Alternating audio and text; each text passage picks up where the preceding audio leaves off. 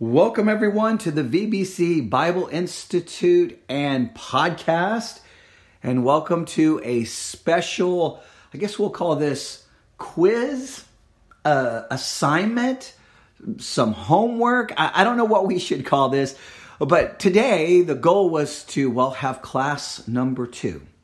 I was going to record a full class of teaching and continue our study of Psalm 119, but as you can hear, my voice probably would not hold up for an entire hour of teaching. So, I didn't want you to feel like you have been forgotten. I didn't want you to feel like you have been abandoned. I wanted all the students to realize that I am aware that you need something to do, right? I mean, you have nothing else to do this evening. So, I'm going to give you a little quiz. Very simple, very small, and part of this quiz will be something that will require a little bit of work and research, but nothing too time consuming, all right?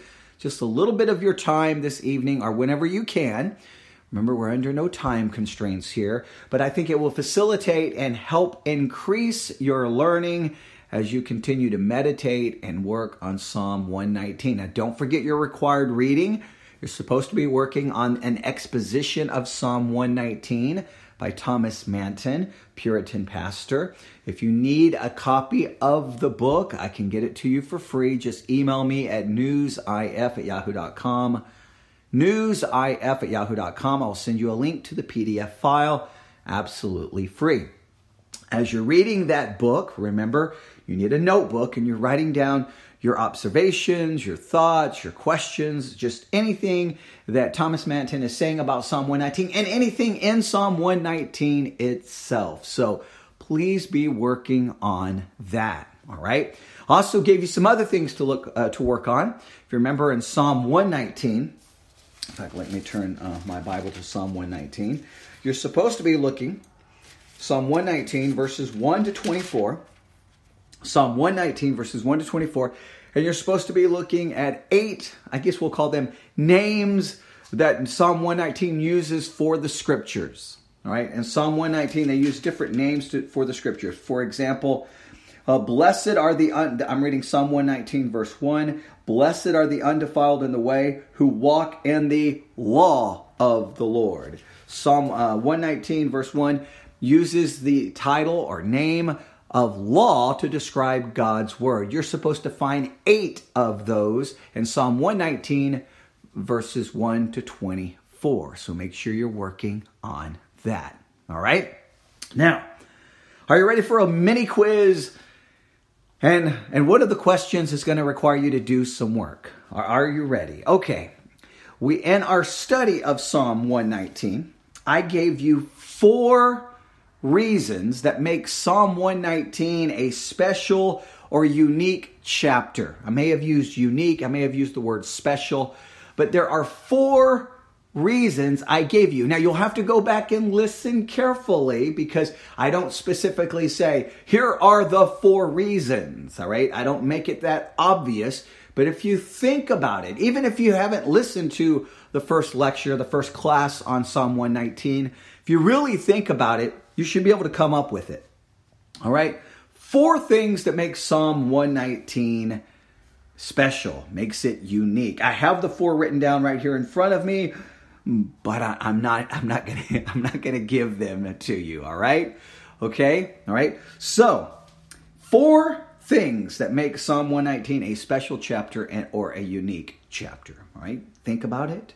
Write those 4 things down. Next, some believe that Psalm 119 is an expansion of Psalm 19, verses 7 through 11. Some commentators and some commentaries believe Psalm 119 is an expansion of Psalm 19, verses 7 through 11. If that is true,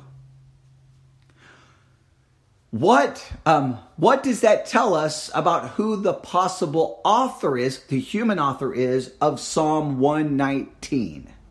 Let me state it again. Some commentaries believe Psalm 119 is an expansion of Psalm 19, verses 7 through 11.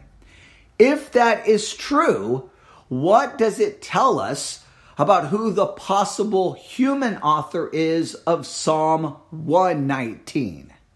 If Psalm 19 is an expansion, if Psalm 119 is an expansion of Psalm 19, what would that possibly tell us in regards to who the author would be of Psalm 119? All right.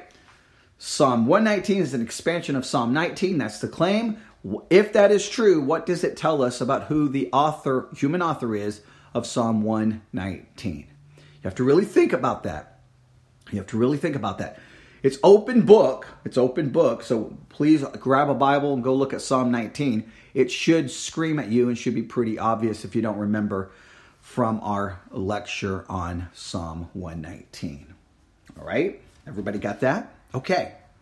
Now in Psalm 19, starting in verses 7 through 14, okay, yeah, pretty much through 7 through 14. In Psalm 19, if you remember, in Psalm 19, verses 1 through 6 speaks of general revelation, God revealing himself through creation.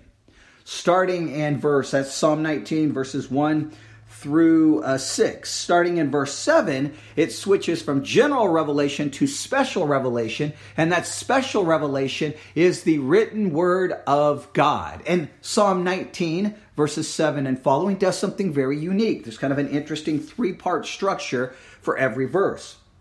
In each verse, maybe not every single one of them, but most of them, we find this idea. We get a name for the scripture, a name or a title for the scriptures. We get a teaching on the character of the scriptures, right? Because it says, hey, here's what the scripture should be called. Here's a name for the scripture. Here's its character. And it tells us what it accomplishes. So in Psalm 19, verses 7 and following, we get this idea of, okay, here's a name for the scripture. Here's its character. And here's what it accomplishes. Let me explain how this works. In verse 7 of Psalm 19, we read that we find the name that's given to the scripture in verse 7. In fact, I'll just open up my Bible here. The law, so the Bible is referred to as the law. God's word is called the law. All right, everybody see that? It's referred to as law, the law of the Lord to be exact. Its character is that it is perfect, and what it accomplishes, it converts the soul. So we get three things in this first part of verse 7. We get, number one, the description or name of Scripture. It is called the law of the Lord. Its character, it is perfect, and what it accomplishes, it converts the soul. Continue in verse 7. The testimony of the Lord. We have the name for Scripture. It's called the testimony of the Lord. Its character, it is sure, and what it accomplishes, it making wise the simple. And verse 8, the statutes of the Lord are right, rejoicing the heart. All right, we have the name for Scripture, statutes of the Lord. We have its character, right. We have what it accomplishes, rejoicing the heart. The next part of verse 8, the commandments of the Lord. Commandments, that's the name given for the scriptures here. Commandments of the Lord. We have its character. It is pure. And what it accomplishes, it enlightens the eye. All right. Now, in verse 7 and verse 8, in verse 7 and verse 8, okay, I've got an assignment for you, but I'm not going to give you that assignment right now. What we're going to do for this quiz is you're going to have to focus on verse 9. All right. You're going to have to focus on verse 9. All right, so far you see how it works. A name for Scripture, its character, what it accomplishes. It's very simple in verse 7 and 8. There's no question. The law of the Lord is perfect, converting the soul. The testimony of the Lord is sure, making wise the simple. Verse 8, the statutes of the Lord are right, rejoicing the heart. The commandment of the Lord is pure, enlightening the eyes. And then we read verse 9, and there seems to be a change. Because all of a sudden in verse 9, it says, the fear of the Lord is clean, enduring forever. Now, are we going to say that the fear of the Lord is a name of Scripture, that the Scriptures are called the fear of the Lord here. Its character is it's clean, and what it accomplishes, it endures forever. It's not quite fitting the pattern perfectly, right? Enduring forever would be kind of a part of its, would be more along its character, right? It doesn't really tell us what it accomplishes. Right? So the fear of the Lord is clean, enduring forever. Exactly what do we do with verse 9? All right, so this is what your assignment is, or this is kind of the question you need to answer or work on for this quiz. You ready? All right.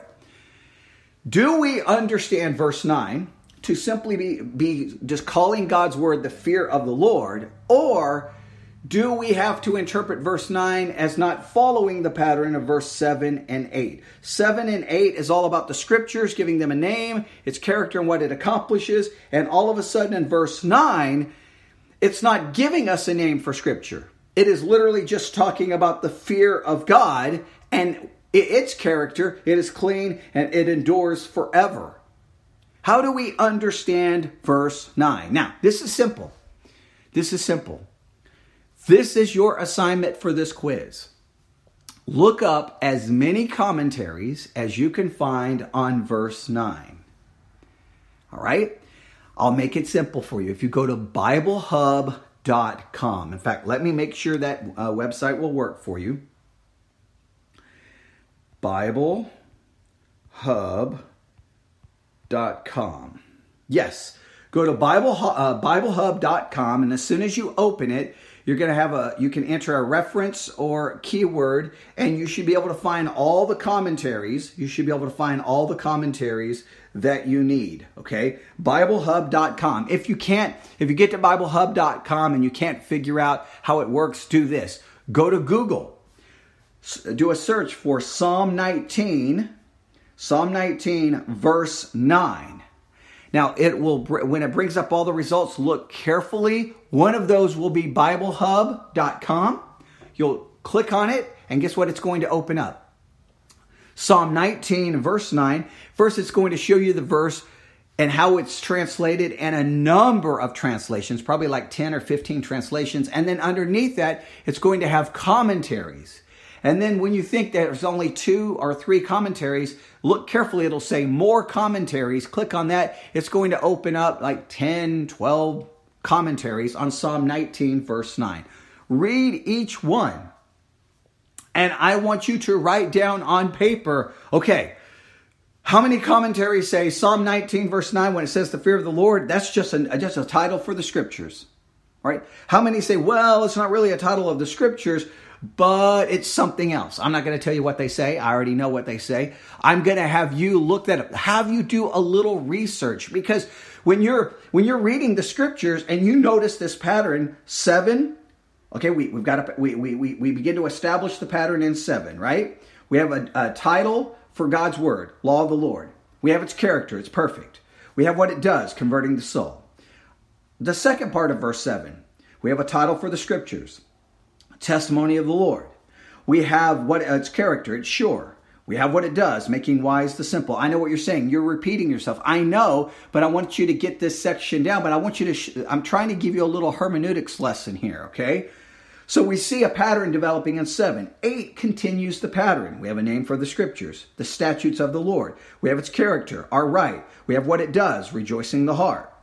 The second part of verse 8, the same pattern continues. We have a title for the Scriptures, the commandments of the Lord.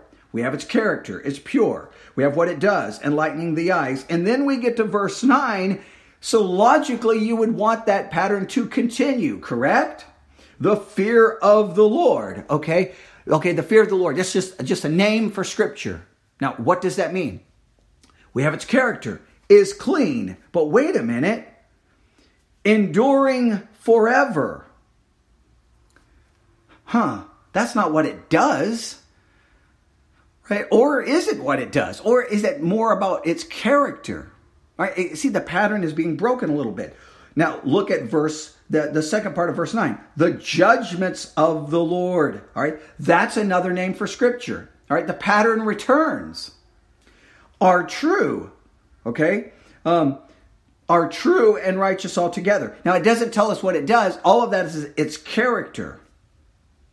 All right. Verse 10, well, we can go on in verse 10. Well, we'll break that down in a later lesson, in a later special message. We'll do a special message. But I want you to really work on verse 9, right? And instead of making you try to figure it out, because, see, this is a situation where people would get into an argument. You would have, if we were sitting around a table and I brought this up, some people say, well, wait a minute. 7 and 8 has a pattern. Verse 9 has to follow that pattern. So the fear of the Lord has to be a title for the scriptures. And I would be like, you could make that argument, but the verse doesn't follow the pattern because it doesn't tell us what it does. It simply describes its character. So it's already breaking the pattern. So it's a new pattern being established in verse 9. But is it changing the subject completely? Is it saying, hey, I've been talking about the scripture, now let's talk about the fear of the Lord? Now, that doesn't seem to make sense hermeneutically. So the fear of the Lord has to be connected to the scriptures in some way. What's the connection here? Is it a title for the scriptures, or is the psalmist trying to say something in regards to God's word and the fear of the Lord? That is what I want you to work on. And again, find commentaries and write down. Here's what I want you to do. Read all the commentaries you can find at BibleHub.com. All right. If you have more, that's fine. Make a list, right? Like write down the name of the commentary and write down it. You can summarize. You don't have to write down everything they say. Summarize their interpretation, right? Then go commentary number 2, write its name. Just summarize its interpretation. Commentary number 3. When you are done writing down a summary of what each commentary says, then try to create like 5 of them say this, 4 of them say this. Summarize your findings. Do 6 say this? Do 5 say this? Do 4 say this? And then you'll see how much disagreement there is or how much agreement there is. And then you are left with a choice. Do you go with the majority view?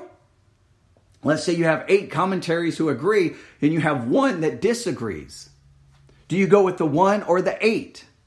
Now, this is I want you to encounter this. I know we're very early on in the VBC Bible Institute. We're really in course number 1, but I already want you to begin to struggle with how sometimes Bible interpretation and hermeneutics work.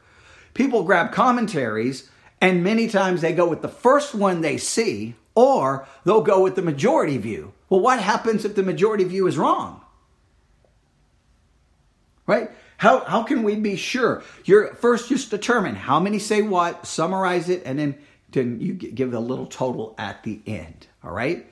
And then if you have questions or you're confused by what the commentaries are saying, you don't even understand what ask me the question and we can do a special recording on it.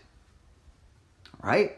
I'm not going to explain that again because I think I've already explained it enough and you're probably like, I get it. If you don't understand, man, my voice hurts bad. Trying to talk is hard tonight. Email me at newsif@yahoo.com, newsif@yahoo.com, and say, hey, explain that to me again. What exactly am I looking for? I think I've made it pretty clear, but if you have any questions, let me know. All right? So work on those questions. Do I need to repeat all the questions again?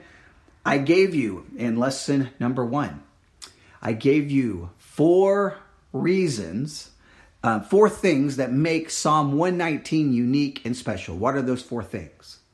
Number 2, some believe that Psalm 119 is an expansion of Psalm 19 verses 7 through 14.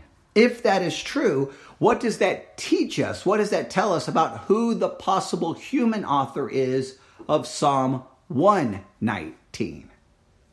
All right, and number 3, Psalm 19, starting in verse 7, a pattern is established where 3 things are seen in each verse dealing with the scriptures: its name, its character, and what it does. Verse 9 seems to break this character and break this pattern. And not only does it break the pattern, we have to now figure out this idea of the fear of the Lord. Is that a title for the scriptures, or are they trying to say something else? Your job, go to BibleHub.com. Look at many commentaries as you can find there.